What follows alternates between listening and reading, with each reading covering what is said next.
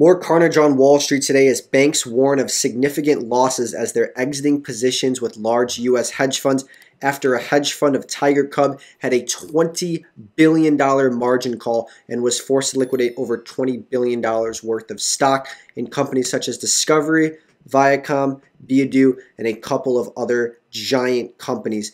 This obviously led to a big crash in those stocks as we see Discovery is down over 40% in the past week. Viacom is down over 50% in the past week. And Baidu is down over 21% in the past week.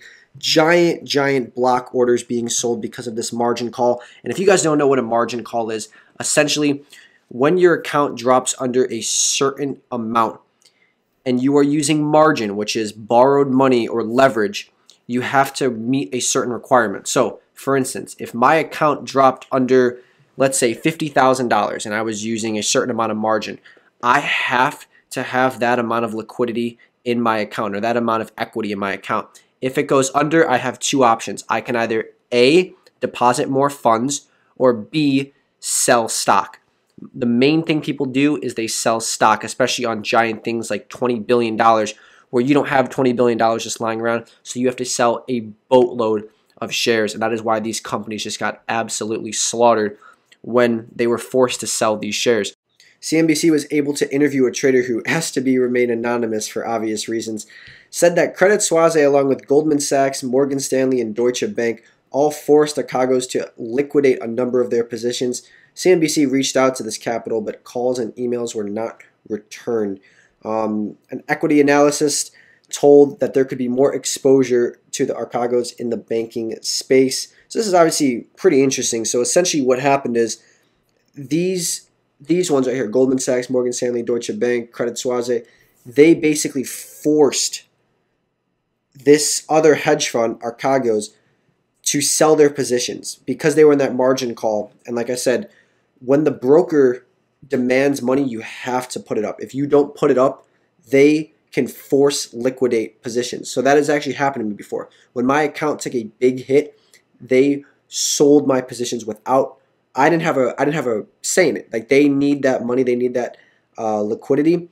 And if you don't sell the positions or add the money, they're going to do it for you. So essentially that's what they did, and they just sold a boatload, a big block order of these stocks. I remember a couple days ago, or on Friday, this stock was literally down over 30%. So it was obviously rough. You know, you look at that, it's just a brutal drop. So literally down 34% in one single trading day when they just sold a ton of it. And I mean, these are big companies. I mean, Discovery Channel, Viacom. I mean, this is CBS. Everyone watches CBS Sports. You know, these companies just took an absolute hit.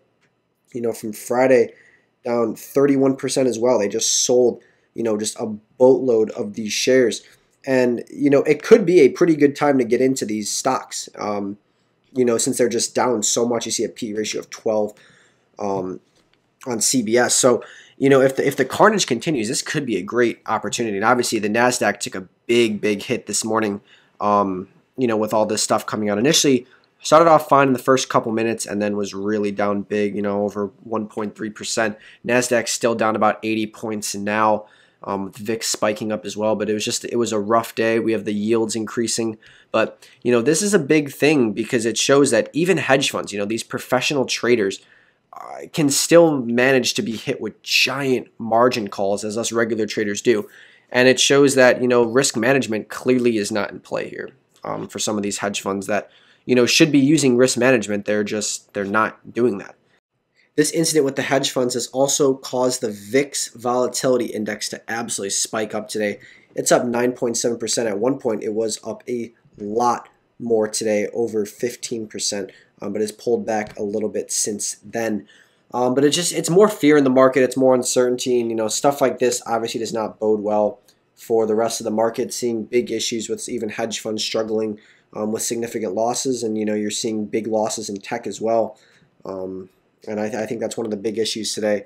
You also have the yields rallying, which never helps out. But, I mean, if you look at it, the past month has been pretty rough for the Nasdaq, and tech stocks really being sold off pretty hard, about 4% in the past month, as well as big growth names like Tesla. Tesla has not been doing too hot this past month. It is down approximately 15%, so it's obviously struggling with that year to date. I mean, this stock from its highs is down 30% from its highs. So, there's a lot of uncertainty, especially in some of these, big growth stocks, and they're just taking big hits right now. Amazon's down a lot. Palantir, I actually added a little bit of Palantir today. That's down pretty significant as well. Palantir is down, a pretty hefty amount from its highs as well.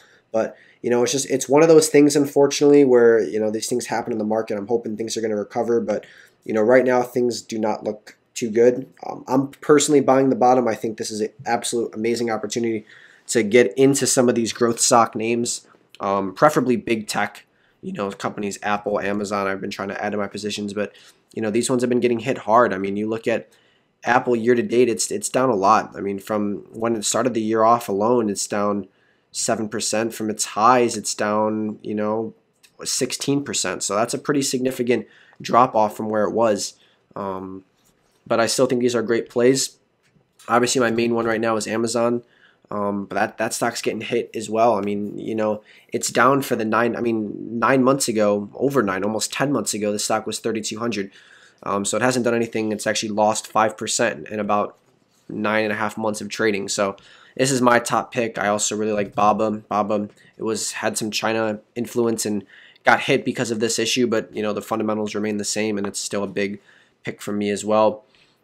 So Amazon, Apple, Baba, Palantir, people are selling these off. They're nervous. They're buying banks at all-time highs, and I think that's a dumb decision in my opinion. I think you buy companies that have been beaten down hard, and that's exactly what I believe is the play right here. So I'm going to continue to buy up these tech names. I think they're great bargains and great plays long term, and it just shows that even the pros make giant mistakes and get hit with giant margin calls of $20 billion. So it'll be interesting to see what happens with all this. But some of these stocks can be a good play, especially CBS. I mean, with a P/E ratio of 12, I think that bodes pretty well for them. It has recovered since then from the lows of about 43 exactly to now. That's about a 7.5% increase. So, you bought at the bottom, you're doing really well. But overall, obviously, these companies just took a massive hit. But, fundamentals remain the same. These companies are pretty solid. I don't know why they were sold off so hard, and good year-over-year growth as well. But yeah, I'm going to be keeping an eye on these stocks. If these things fall back to where they were at like 43, I'm definitely going to pick up some. So anyways, guys, hope you have a great day. Hope you're not in a margin call or struggling with any big losses today. I know obviously the indexes are falling pretty hard, except for the Dow, which continues to rally every single day. But I think that rotation is going to be over pretty soon. I think the boring value bank stocks are going to start getting what they deserve and start going down. They've just been overbought so much, in my opinion. They're at all-time highs. I just don't see that as a good play right now. So anyways, guys, hope you guys have a great day. Hope this didn't affect you too much. Hope you weren't holding any of those stocks that got sold off. But anyways, guys, have a wonderful day. Make sure you like and subscribe, and I will talk to you guys in the next video. Bye.